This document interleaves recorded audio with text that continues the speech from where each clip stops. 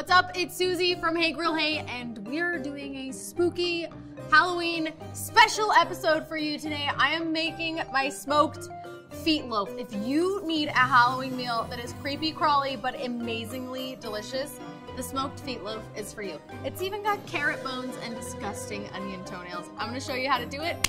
Let's get started. First step for our Halloween Feetloaf is to prep our onions, our peppers, and our garlic. I start by heating a medium skillet over medium-high heat. Add about a tablespoon of olive oil. Once that's warm and shimmering in the pan, in goes my red bell pepper and my red onion. I dice both of these pretty small so that they kind of melt into and disappear into the Feetloaf. After those have cooked for 4 to 5 minutes, stir in 2 cloves of garlic and let them cook for an additional 2 or 3 minutes. Pull those off, set them aside. Time to make the rest of our meatloaf. All right, our peppers, onions, garlic is all cooked. It's time to make our meatloaf. This is gonna go directly into 2 pounds of ground beef. I like to use 80-20 for meatloaf. It gives me a good amount of fat and moisture without making it crumbly or fall apart. Half a cup of just regular breadcrumbs.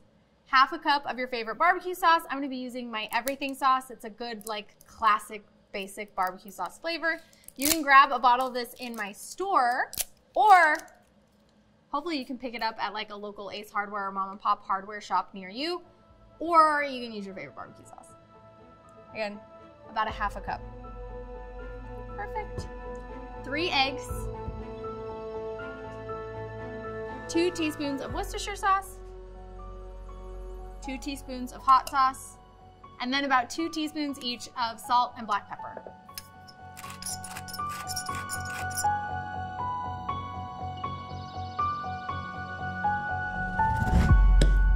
And you're just gonna mix all of these ingredients with your hands until it is incorporated.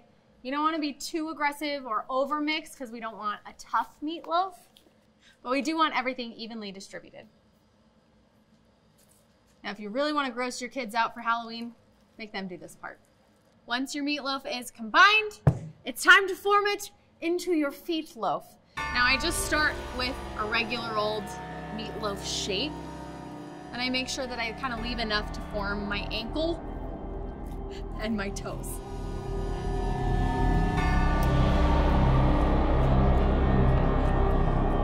I can't say that I'm the most artistic person, but if I can pull off a Feetloaf, anybody can.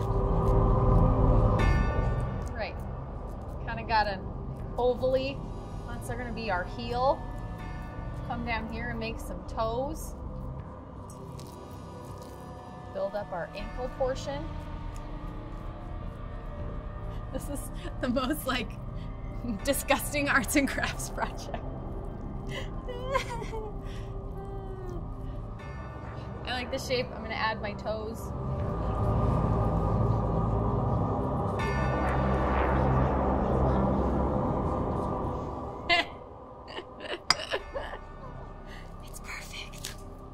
All right, I'm happy with my foot.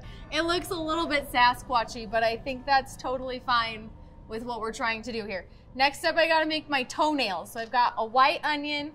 I'm gonna cut almost an inch, big piece, and then kind of cut it like this.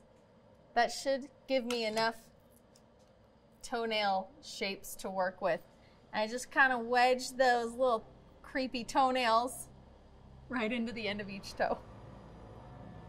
It's so gross. I'll never not love this.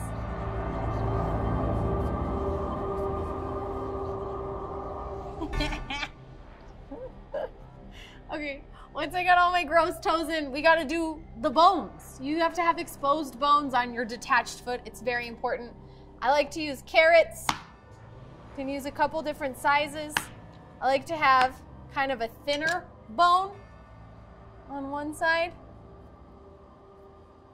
And then, yeah, for those of you out there with doctorate's degrees, this is the tibia and the fibula. I'm certain that's correct. The shin bone. We got the 2 little ankle bones creepily protruding out of our Feetloaf. Okay, it's ready. Going on to the smoker. This takes about 2 hours to cook, 225 degrees. I'm gonna come back in 90 minutes, so an hour and a half.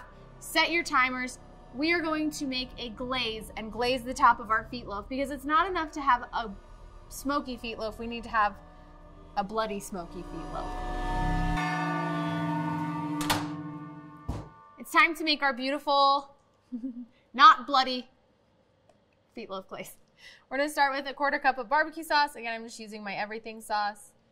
2 tablespoons of honey, 2 tablespoons of apple cider vinegar, a teaspoon of Worcestershire sauce, a teaspoon of hot sauce, and a teaspoon of mustard. Now the mustard isn't gonna do anything crazy in terms of flavor, but having that solid yellow base in there is gonna make it a really great color.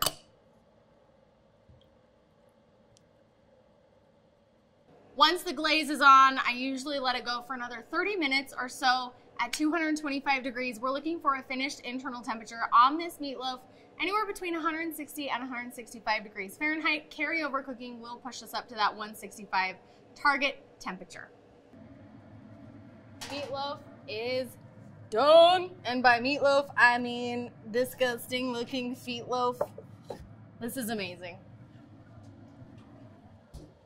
I'm gonna let this rest for the next 5 to 10 minutes just to help it tighten up a little bit before I transfer to my cutting board and slice it for serving and a taste test situation.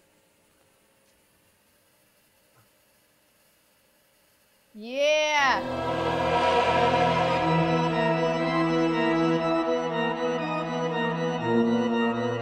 We've got the fog machine rolling, the meatloaf is cooled, the candles are lit. It is time for me to eat my Feetloaf. I look forward to this every single year. It is a Halloween tradition at our house, and it's so fun. Ugh. Also, that's just a freaking delicious meatloaf, okay? You get some of the sweetness from the glaze across the top. The meatloaf is tender, it melts in your mouth. It's not tough or chewy. All the aromatics. Onions, peppers, garlic, the Worcestershire sauce, and then the smoke around the outside. I mean, if you can get over the fact that you might be eating toenails and leg bones, you'll be just fine. I hope you guys have a spooky, safe, incredibly fun Halloween, and I hope a meatloaf shows up on your holiday table. We'll see you guys next time.